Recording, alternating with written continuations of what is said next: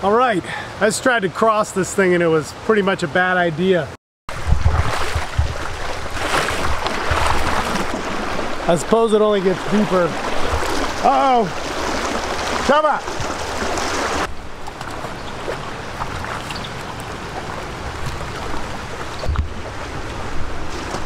Well, because of that, we're definitely not forging the river. What is happening, guys? It's Mother's Day. It is the 12th of May, and sun's going down, just out walking the dogs. Wanted to record some quick content for you guys on YouTube or Austin Men's Development, wherever you're watching this. But I want to talk about divorced men. This has been a topic that's been going on our call, like our Sunday call is going on right now. Game of Thrones is about to start, so we're probably going to get a dip on that. And when you go through a divorce as a man, it taxes you in the greatest ways, meaning that everything that you believed in is taken from you. Everything that you worked for is taken from you. Everything that you've done stops working, meaning the last 10, 22, whatever years of your life was a lie. Or it's very easy to see that.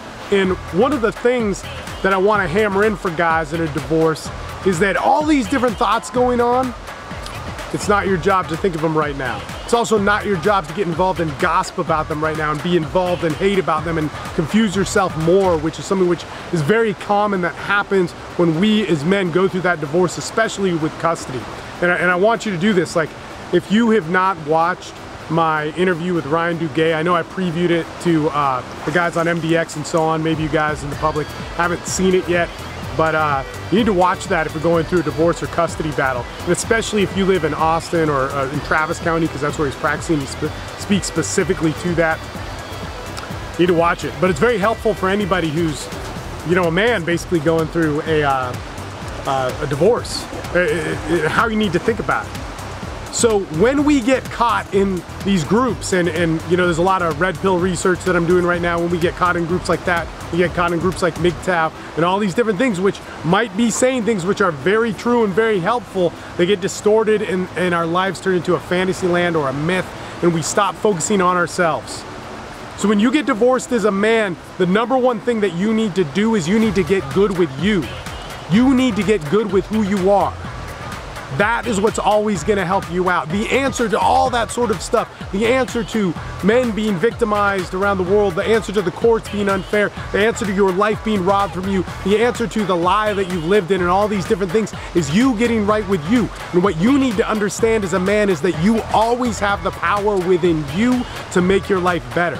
Life is supposed to fuck you up.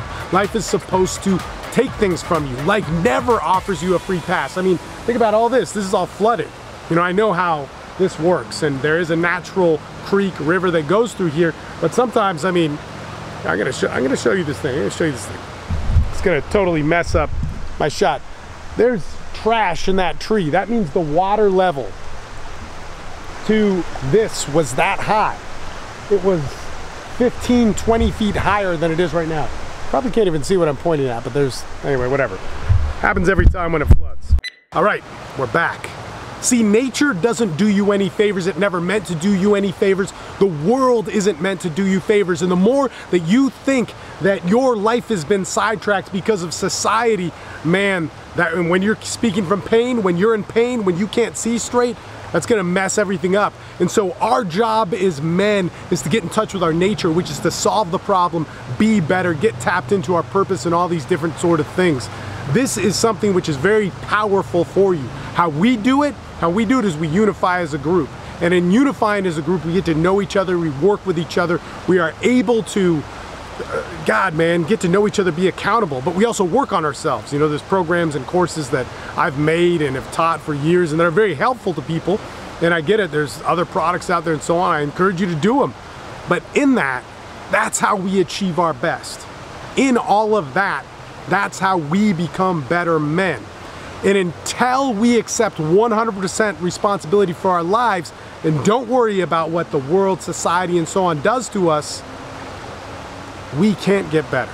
See, your world is gonna flood, your world is gonna tear apart, your world is gonna screw up. It just so happened that a woman that you put your trust in did that to you.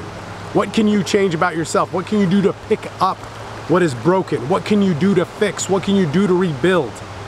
You as a man are not so weak, no matter what you tell yourself about society. You as a man are not so weak that a woman can take something away from you, or a divorce, or these things, and you can hurt. I'm not saying you can't. I'm not saying it's about being tough and gritting through it. That's going to be part of it. It might be crying on the ground in pain. It might be believing that everything is hopeless. But I guarantee what it will ultimately be about is that you reclaim responsibility for yourself. And look, whatever you need to do to get there, get there. But that's what's important. That's how we unify here. So guys, you're going through a divorce, you're going through these sorts of problems, get with a good group of dudes. Get with the guys here. You know, look at Men's Development Excellence. Look at something like that. Try it out. Join one of our challenges. Get inside those groups. See what we do and better yourself. Because men's development, your development, is something you can always do no matter where you're at, no matter how much money you have, don't have, no matter what your status is, no matter how much you've been shit on by society, or how much you're in control of society in the world. And when you do that, man, it's a great and it's a beautiful thing. In any case, it's getting darker and darker. Light's going away. Okay, I'm out.